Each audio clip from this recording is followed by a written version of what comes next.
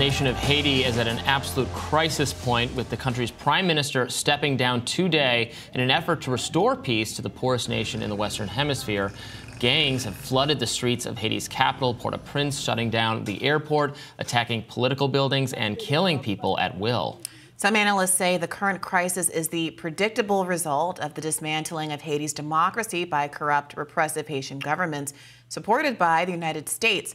With us today to discuss the evolving situation is Conconnan, Executive Director for the Institute of Justice and Democracy in Haiti. Welcome. Well, thanks, Brianna, and thanks, Robbie, for having me. And thanks even more for covering Haiti. No, it's really important to do so. So for people who are coming into this sort of fresh, how did we get to a position where the prime minister is not only just resigning, but he's been struggling to get back into the country? Isn't that right? Yes, he's been stuck in Puerto Rico. He did promise to resign. He has not actually resigned. He said he would resign. First, he said he would resign when a new presidential transitional council comes in. And then second, he said he would resign when there's a new government, which the transitional council will probably happen soon, but a new government could take some time. So it's possible he'll be there for a while, and I expect he probably will be allowed to return. But it's important to note that the Prime Minister, Ariel Henry, was not installed in his position through any Haitian procedure. He was installed in July of 2021 by an announcement by the Core Group, which is a group of foreign countries led by the United States. So he'd originally been named by President Jovenel Moise before the 2 days before Moise was assassinated, but he was not actually installed until 10 days later, when the international community led by the U.S. named him prime minister. And I remember covering the assassination actually on this show when I was hosting with Ryan Grimm some time ago. Have we learned anything more about, because I remember the speculation that Ariel Henry or U.S. forces or Western forces were actually involved in that, which would, raise the specter of this being a coup of sorts. Do we have, now that more time has elapsed, any clarity on how that transition actually took place? We have some clarity, far from absolute clarity. It seems fairly settled that it was an inside job, that people associated with President Moise and his PHTK political party were the main drivers of it. A court has charged his wife. Many people have implicated the current Prime Minister Ariel Henry, and a lot of the people that have been indicted, especially in the United States, have connections to U.S. intelligence or other law enforcement services. So there's certainly people with U.S. connections. I don't think there's yet been a kind of a smoking gun that the U.S. was actually behind the assassination, but it is fairly clear that people associated with President Moise's political movement, which has also been supported by the United States for the last dozen years, were behind the killing. So you just, insinuated, you talked about the speculation that the U.S. is choosing rather the leadership of Haiti. It seems like Henry was America's choice at that time. Now you've written that they've lost faith and confidence in Henry, and that is part of why he's struggling to regain control or establish control in the country. Why do you believe it is that Henry has fallen out of America's favor? He was there not because the United States particularly liked him, but he was there to do a job, which was to try to keep Haiti, the lid on Haiti, so Haiti was not going to be an embarrassment to the administration, and also to perpetuate the rule of the PHTK party, which has been very friendly to the United States and has suppressed progressive Haitian political parties. It became clear after gangs started taking over government facilities, including police stations, that Ariel Henry was no longer able to serve as a useful tool. So that pretty much made the decision an easy one to not let him continue in office. So what is it then? There's so much attention being paid to the violence itself. What is it that the people are agitating for? I mean, what the average Haitian is agitating for is democracy. The gangs and a lot of the political actors, this is a negotiation. I think the gangs have already started to pull back, in part because I think they got a lot of what they wanted to. So just today, the National Port Authority announced that they've retaken the port from the gangs. And I think a lot of the gangs got a lot of what they wanted from negotiations that took place yesterday in Jamaica. And the Prime Minister's announcement of a future resignation was part of those negotiations. Another part is that 7 sectors were granted a seat on this transitional council that is going to run Haiti until and run the next elections, hopefully to be taken over by a legitimate Haitian government. But the gangs got a lot of important influence within that council. One of the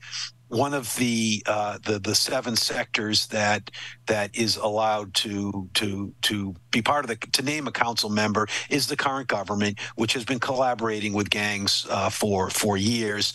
Another sector is a political party that just last week announced an alliance with Guy Philippe, who's one of the main armed group leaders. So the gangs probably got a lot of what they wanted, and I think they're going to probably recede somewhat back to their fiefdoms and get back to their core business of kidnapping and organized crime, and they'll probably be allowed significant latitude and given influence in the new government. Can you also speak to plans, according to CNN reporting, the U.S. planning to contribute $300 million to security involving troops from Kenya to bring security and stability to Haiti? What is the international community doing right now? So the Kenyan force was first requested by Ariel Henry, and it was requested back in 2021 because 2022, because his government was facing protests, and he asked the force to come, really to prop up his regime. The force Kenyan courts have said it's illegal under Kenyan law. It's illegal under Haitian law, but it looks like the U.S. is dead set on having it come. And its purpose is going to be its official purpose is to restore security. It's very hard to see how that's going to happen. This is, right now, I believe it's up to about 3,000 people who are coming. That comes close to replacing the amount of Haitian police officers who have left over the last couple of years, but it replaces them with people who don't know Haiti, who don't speak Haitian Creole, aren't able to do the kind of community police or other interactions that successful police work requires. So most observers think that the force can perhaps hold some public spaces, defend the airport, things like that, if it's going, and that the gangs are just going to go back into the neighborhoods where they enjoy some support, and dislodging them from those neighborhoods is going to require shooting large amounts of bullets.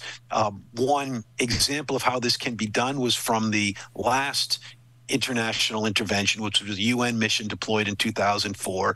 They were involved in spectacular massacres. One of them, there were literally 20,000 bullets shot in a single operation in Cité Soleil, which is a really crowded area filled with thin-walled houses. Those 20,000 bullets killed an uncounted number of Haitian civilians. It did kill the alleged gang members that the UN said they were trying to get, but it also killed many other people. It appears that we're going to have a rerun of those kinds of tactics, which is, of course, deeply unsettling. And one measure of perhaps how unsettling this is going to be is this mission was approved by the UN Security Council, but the Security Council made it a non-UN mission, which means the Security Council knows, and actually the Secretary General actually admitted this, that it is going to require too much of what he called robust offensive capabilities for it to qualify as a peacekeeping mission. So the UN approved the mission, but made it explicitly a non-UN mission, so the UN will not have to take responsibility for the Haitian civilian deaths that are going to happen. So recruiting these Kenyan troops is an end run around America wanting to advance its political goals, its political interest in Haiti without itself sitting boots on the ground. And the UN also says, I don't want my handprints on this, given how disastrous our last intervention was and how violent this is likely to be. And as you write, it's likely to be caught on camera in a way that is very persuasive politically, as we've been seeing in recent events elsewhere in the world. Can you just speak before we wrap up here to what America's interests in Haiti, in fact, are? Earlier, you alluded to the fact that it has propped up various leaders in an effort to derail more progressive democratic leaders in the country. To what end? So that's the question everybody always asks. And the only way to answer that really is the long-term one. Haiti became an independent country in 1804 through a slave rebellion, becoming an independent country in a world dominated by slave powers. The slave powers, including the United States, refused to recognize it because we could not allow Haiti to succeed, because Haiti's success would undermine the white supremacy upon which our success depended. We got our money through slavery, and Haiti still poses the same threat.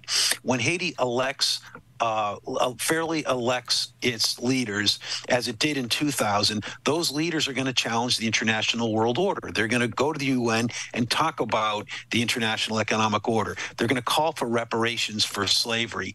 And the U.S. believes that's a threat to our lifestyle, because if Haiti is allowed to advocate for a more just world, other countries are going to do that too, and that's going to force us to compromise on some of our benefits. And in fact, when Haiti's president, elected in 2000, started to make those claims at the UN and elsewhere, literally France and the U.S. got together and forced him on a plane and sent him to the Central African Republic. Brian, thank you so much for joining us. We really appreciate it. Thank you for having me.